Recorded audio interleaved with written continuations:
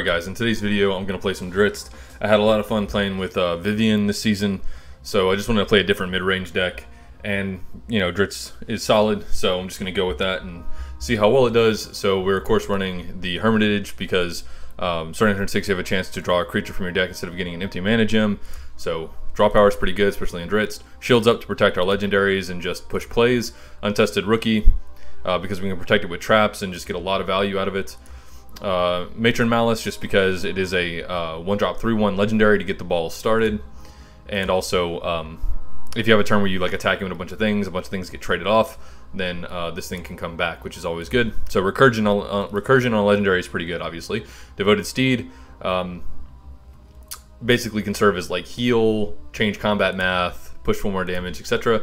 Kalonian Tusker 2-drop 4/3 is just a stat stick. Giant Growth protects your creatures, pushes damage, makes sure your legendaries stay around longer. Grudge Match is our spot removal and can just clear the way for some more damage. Drizzt Herald gives a friendly creature becomes legendary. Then we have Watchwolf, best 2-drop in the game, 2-drop 3/4. It's kind of insane. Stoneforge Mystic, so we can win games through things like sneak, haste, flying, ridiculous upgrade buffs, and so on. Tracker is the other way we are going to remove threats alongside the Grudge Match. I'm going to hope that it is enough. And then we have Virtus. I'm trying out Virtus over the 4-drop 1/4 flyer because I could see getting Silent Strikes being a really good way of basically breaking boards and getting damage through. So I just wanted to try them for this video.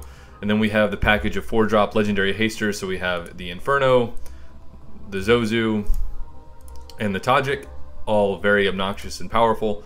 And then for some more haste we have Vicious Mongrel, and then we have the Blighthoof Boar because when you combine it with Grudge Match and Tracker it just gets kind of insane.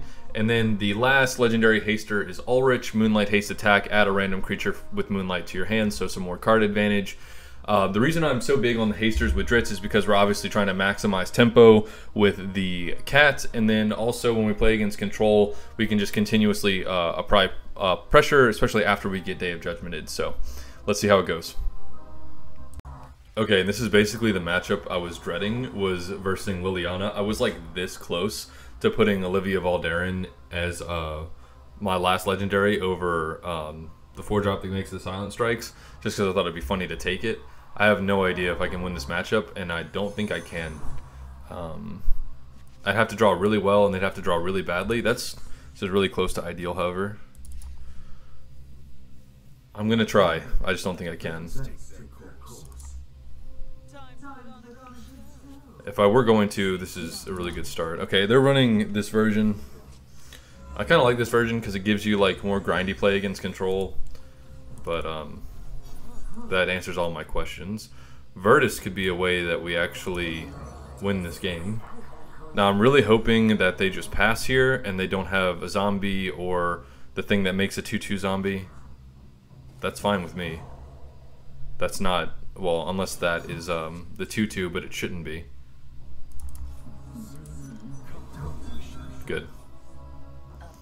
I am just going to drop the Herald and make it legendary. And I really hope I draw something to curve with next turn. I just have to put as much pressure on as quickly as possible. If they go Corpse Conveyor this turn, I'm probably going to lose. Okay, that's what they took from me. Please give me a card to play. If I don't get a card to play, I'm probably going to lose. I lost. I know that sounds silly, but you just have to curve out against Liliana, and I'm not curving, so. Even though my curve tops out at 1 5-drop, so I don't know why I'm having problems with curving here. You could argue I should have put this back, but I had 1 into 2 and then basically 3 draws, so. I'm gonna play Zozu and attack. Of course. I want to get this as big as possible. As quickly as possible. So if they want to block here, then, you know, that's okay. Man, imagine if I had a Tusker on the board right now as well. Like, then I probably win. I can also Virtus connect and then put Silent Strike on this and win that way as well. That's way too slow. We're going for tempo.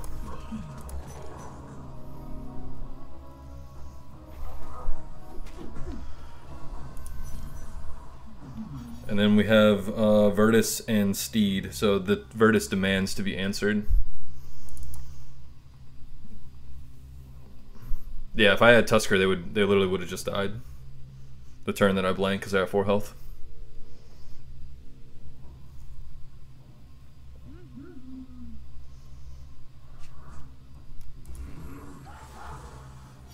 Wrong turn, interesting.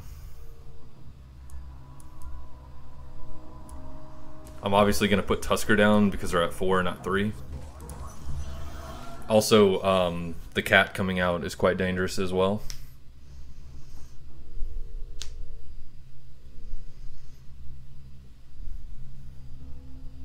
And they don't know I have Steed in my hand. Are they anticipating for foul? Because they're dead. Okay, signature spell. Wow, this is really easy, but they didn't drop the corpse conveyor on curve either. Okay, they're dead.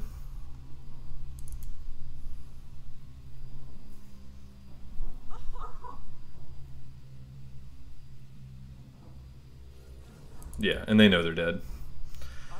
They were dead to just the cat from the legendary, and even if that didn't come out, Steed, and I would get Silent Strike and have to keep answering that. So I'll definitely take that. You know, that was went a lot better than I thought, but they also didn't.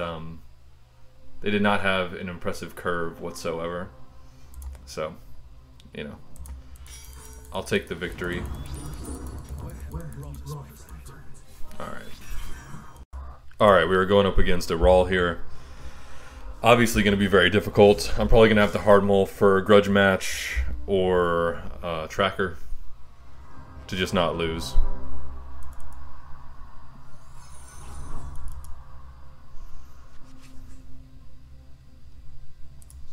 Like I said, I got to mull for what I got to mull for. At least maybe I can take him by surprise with the Grudge match, but...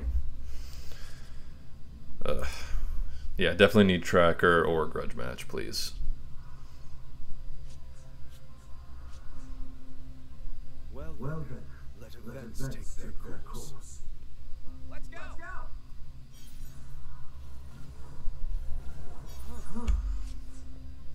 Hey, we got Grudge match. Okay.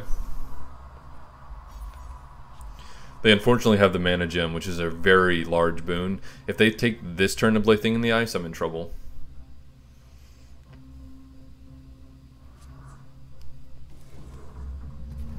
This only happens if they go second. So now if they have a Mana Surge, a Spark of Genius, they can flip it. Or 3 1s, I guess. Or 2 1s and anything 2 or less. So yeah, this is gonna flip. Bro, what the heck?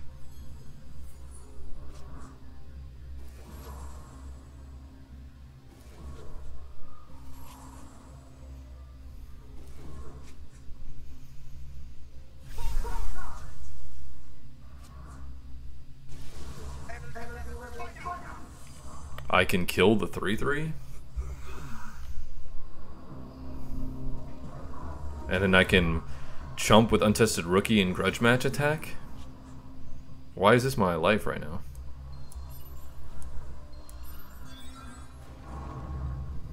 Has a good chance of surviving. They've already missed 1 shock, so...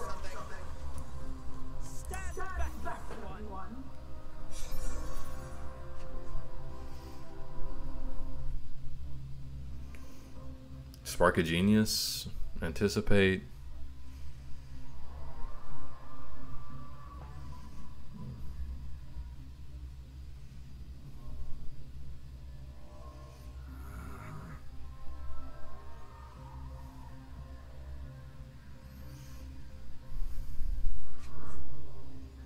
least it wasn't Spark of Genius and required mana. If they shock my wolf, that's going to be obnoxious. Because they could have anticipated for the shock that they had left. It's going to block with Rookie anyway. Can't let my life total go that low.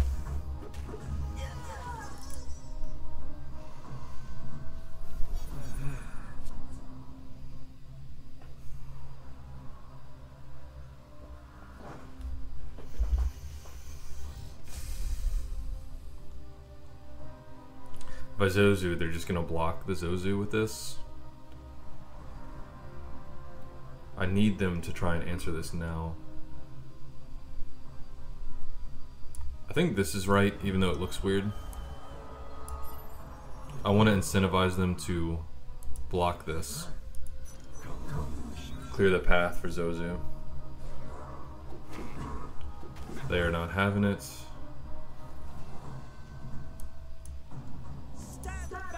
Play another dude.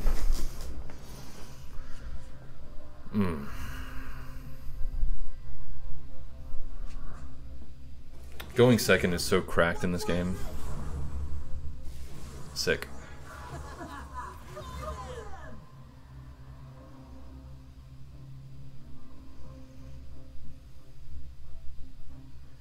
Oh, you're thinking if you should attack because I might have shields up? That's really greedy. Because everyone knows Drizzt runs that, and I have 1 mana up. But you know, what's skill? We don't have that here.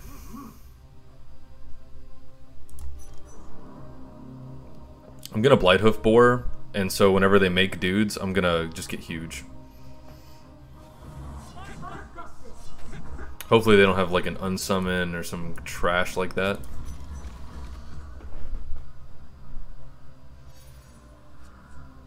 Okay, the land didn't go off, which is good, because it starts to go off on 5, right? No, 6, okay. I'm sure it'll go off next turn, just to make sure that they have enough gas. Thank you. I could really use some cards. I would have liked that one, but that's close enough. Uh-huh.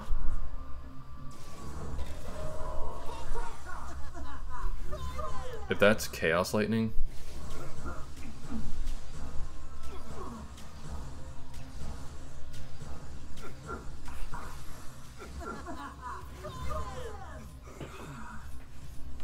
Why would you swing with this? Oh, because it's game.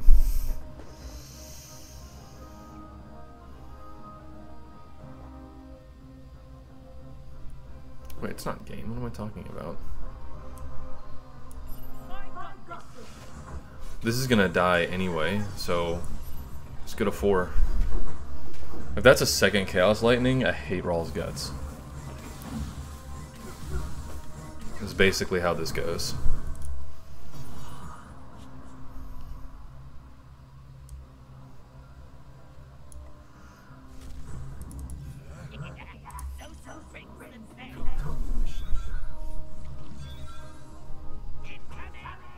If their land goes off, man, I just need their land not to go off. Just don't go off. It's the first turn it can go. How does it bail him out every time? How does it bail him out every time? He had 1 card and now he has 4. Sick.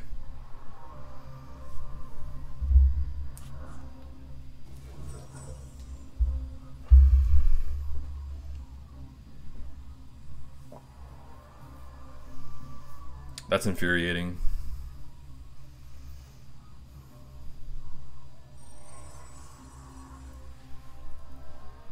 Every time they're just low enough on cards, Laboratory's like, well, let me give them a free win.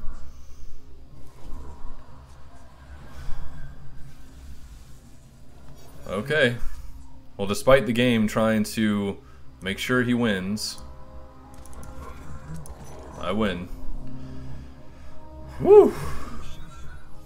It's getting tilted, as you guys can tell.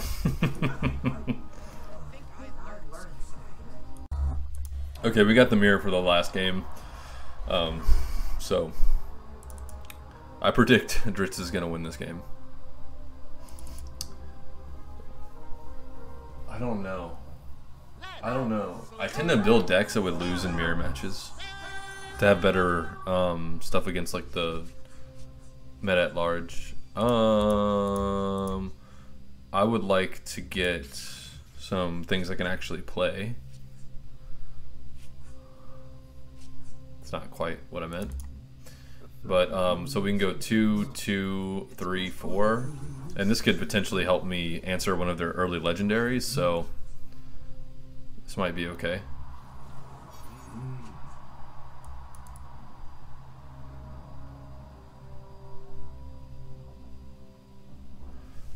Oh, you know what I just realized is that my I had this speaker on the whole time. So I hope the game audio just wasn't super loud for you guys. That's gonna be awful if that's the case. I was playing through my soundbar while I was watching some videos earlier. But I think I checked the audio of one of the games and it was okay, but man, any deviation from what I regularly do and I just fall to pieces, right? Content creation at its finest. Well, I'm grudge matching that in swinging. Should be a surprise to no one. I do really like that card in Drizzt sometimes, though. I've played it in Drizzt before. That one Drizzt meta, though, where Drizzt was broken before he got nerfed and it was just nothing but Drizzt, that format was obnoxious. I mean, I still have PTSD from it. So. That's not, like, scary. Unless it hits like a broken legendary or something. Life is for the living. Okay. Well. I could Steed. I could also shields up, get them to block here, and then Steed. I think that's better than Stoneforge, honestly. Like, give up something. Do it. Okay, well, since that didn't happen, nah, we'll do this. Let's gear up.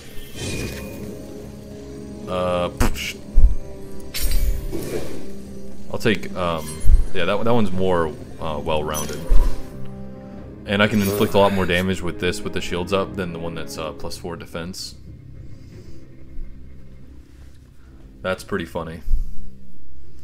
I was wondering why the game audio was so loud when I checked, though. It's because I had my soundbar going and not my usual, just desktop or, you know, like laptop speakers. Yikes. Come to me, my shadow. What are you doing? Yeah, that's why I did it this way, and so he's gonna lose this for like no reason because he wants to play games. Genius opponent.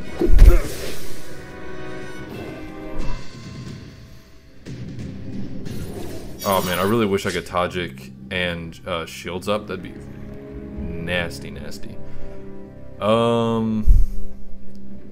See, if I do this attack, then, you know, I'd be like my opponent. Don't be like him. Kind of want to get Boar online.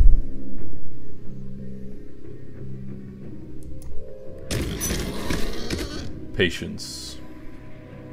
Patience.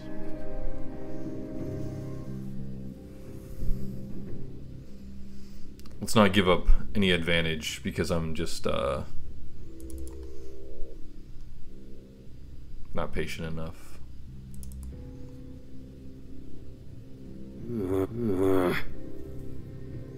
Impatient. That's what I was trying to say.